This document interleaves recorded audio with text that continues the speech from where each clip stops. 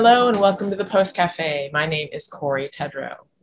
Today's episode is entitled Adapting to Change, and we are joined by Dori Bashan. He is the VP of Technical Development at Opus Post Production in Tel Aviv, Israel.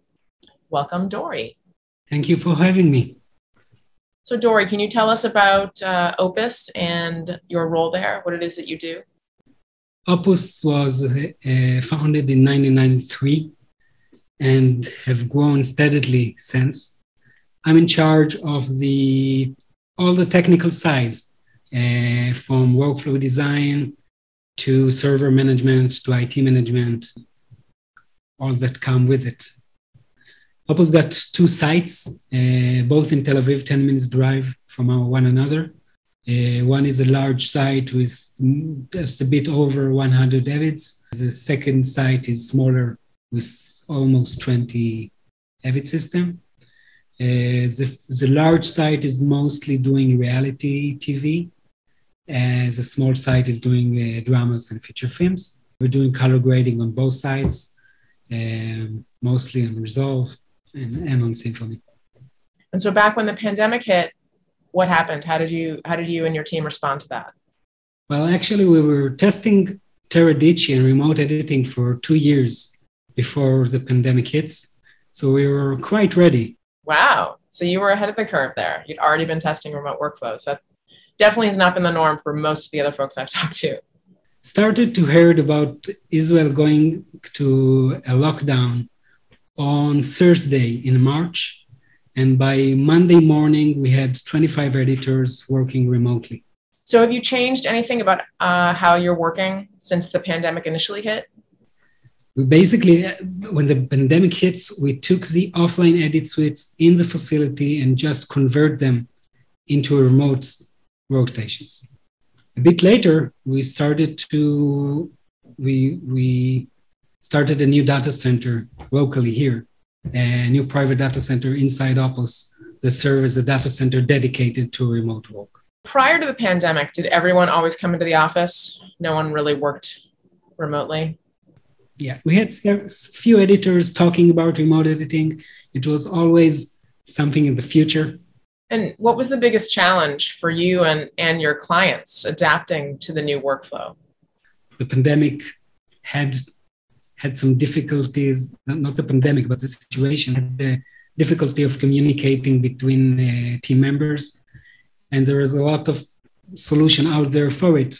We found that actually the free tools are doing most of the work for us. We're using screen sharing via OBS or via Zoom, communication between team members with WhatsApp, SMS. Yeah, it's interesting. You know, it takes so much hardware and technology to enable remote editing and remote workflows, yet so many of the companion apps and tools that folks use to sort of fill in the workflow, as you've mentioned, are the free ones.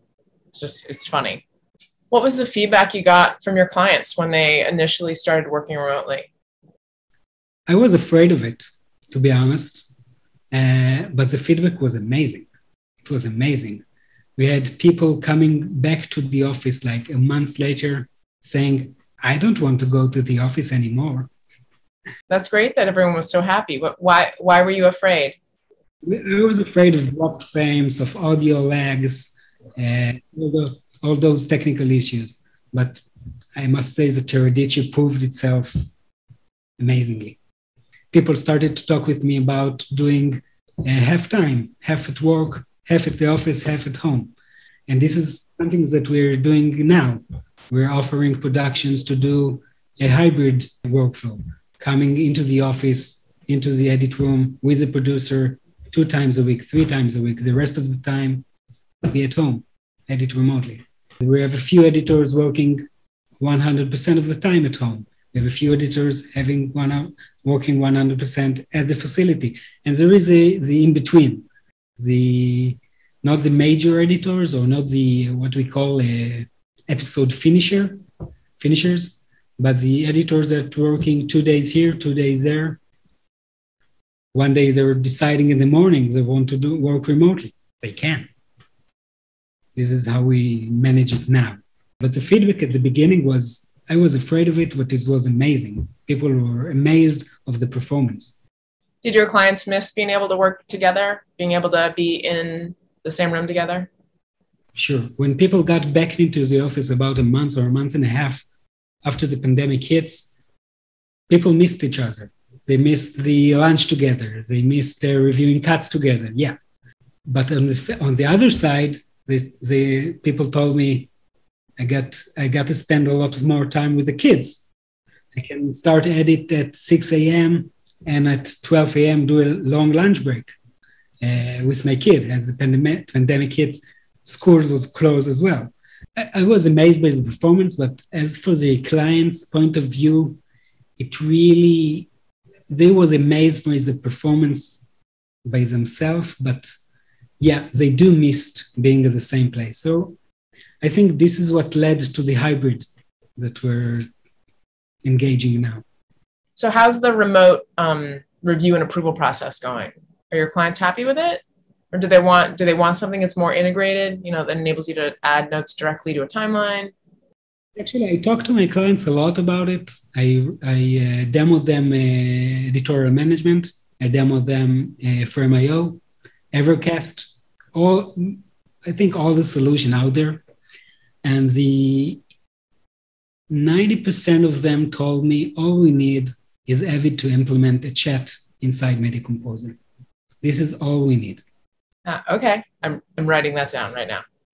And I think that not only a chat, but any developments that Avid can do on the integration of social media and so on the mobile application inside Media Composer for collaboration can do a lot to help this.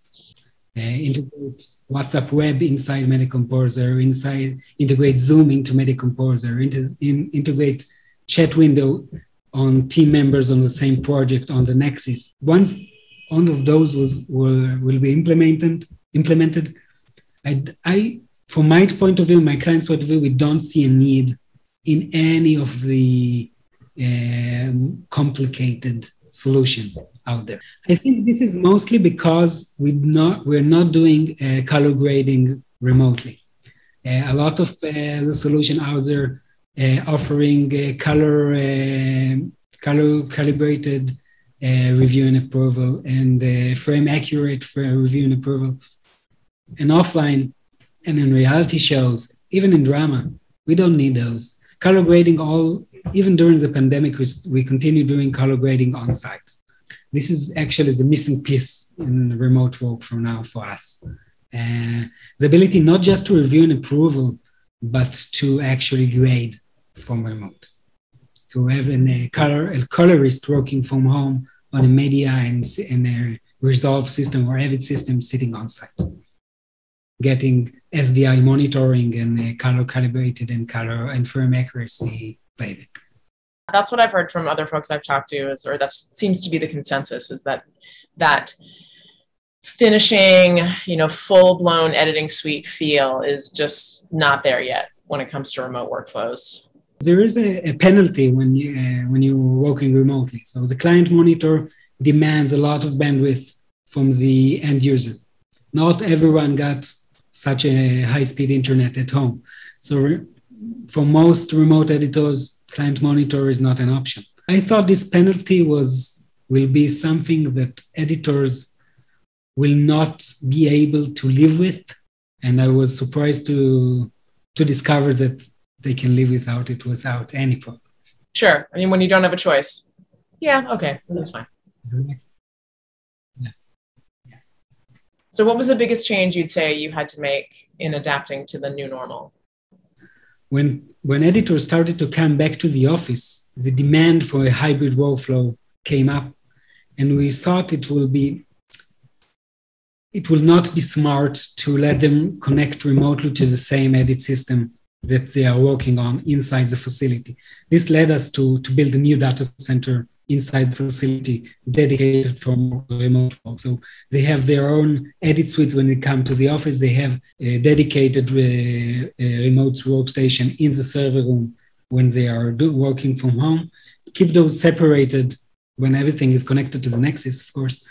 This is a major change. So we had to build a new server room, a large server room. We have 25 workstations in this server room for now. And yeah, with all the infrastructure needed, air conditioning, whatever. Yeah, that's definitely the downside. I mean, you basically have to build your own private cloud and then, support it. Yeah. Dedicated private cloud. Yeah. Has the hybrid way of working, has this model changed how you manage things? Again, it's not just the hybrid workflow from the management point of view, it's the hybrid workflow from the production point of view, because we are not investing in real estate anymore. When we are fully booked, we just add remote machines. We're not seeking for empty areas in the building to build a few more Avids. We're just offering clients, we're fully booked. You can work remote. That's it. This is a major change. And this is actually has become an advantage, because if I have a demand for a few more suites and I'm building them remotely, I'm going to full power in a day. If I need to build a few edit suites inside the facility, it can take weeks. This is the most important part, because productions, we're charging less for remote work. So production now can calculate the budget based on on-site or remote and get to a cost-effective solution for the production. Dori, thank you so much for joining us. I really appreciate you taking the time to sit down and chat. It's been fun. Thank you. And that is it for this episode of the Post Café. Thanks so much for joining us. Be safe out there. Bye-bye.